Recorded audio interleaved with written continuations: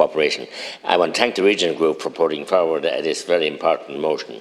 Disabled citizens are being let down by this government, which has shown a shocking lack of political will to prioritise their needs.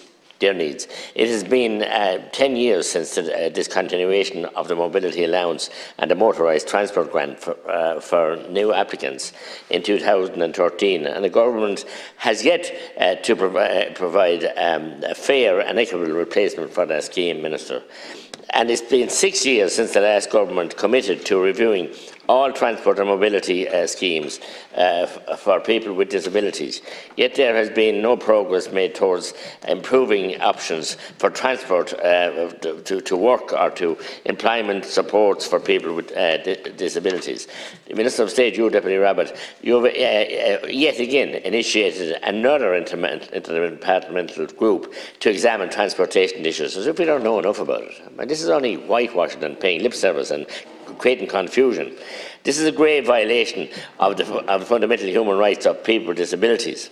Access to transportation on an equal basis with others is a right recognised by the international human rights standards. It's pretty basic, we should all adhere to that.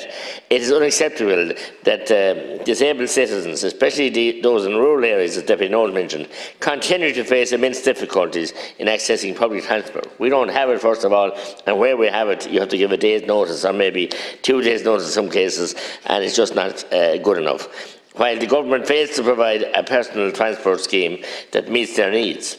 It is illogical to me that a child can be provided with transport to their educational facilities, and we welcome that and we support that. But as soon as they arrive at 18, they're abandoned, just left there in limbo, hoping the family might be able to the family to fit in whatever way they can. This is totally unacceptable. It's a scandalous situation. Parents of young adults with disabilities have enough to worry about in terms of where their young person is going to attend the day service without the worry of how they're actually going to get there. And we know also that they're worried about these people for when they get old themselves and who's going to look after them or help them in any way. The measure of society is how we treat our most vulnerable, and this is yet another example of how our state is failing our disabled citizens.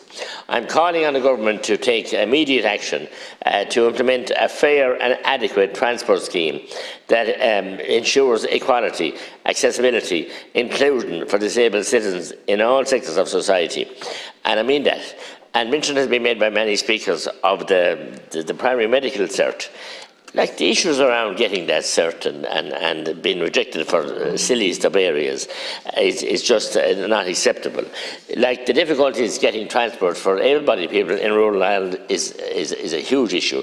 Not to imagine that for people with disabilities, it's just not acceptable. And another interdepartmental report, and looking at this, gathering dust now in some office, are still sitting, is not the answer. And it's so frustrating and so disingenuous. We have targets to meet, a duty bound to meet, I think is 6% we're supposed to meet by 2025. So we're barely meeting the targets that are set for us at the moment, as Deputy Kelly and others mentioned, of 3%. And how are we going to jump? We clearly are not. We're more worried with gimmicks and schemes and all kinds of areas around the greening and the conning of our community than we are dealing with their needs. And in this area, Minister, you are in charge and privileged to be in charge of disabilities.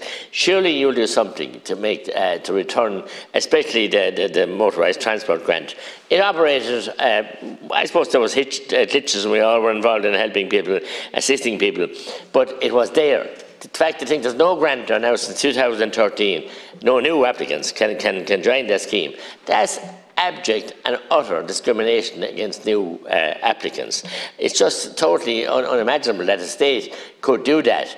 We have, and everything is matters of scale. I know the Count Colin met the candidate from Belarus, whose husband was a candidate yesterday, and the appalling tragedies that are going on out there, and she got the temporary peace awards, and I accept that.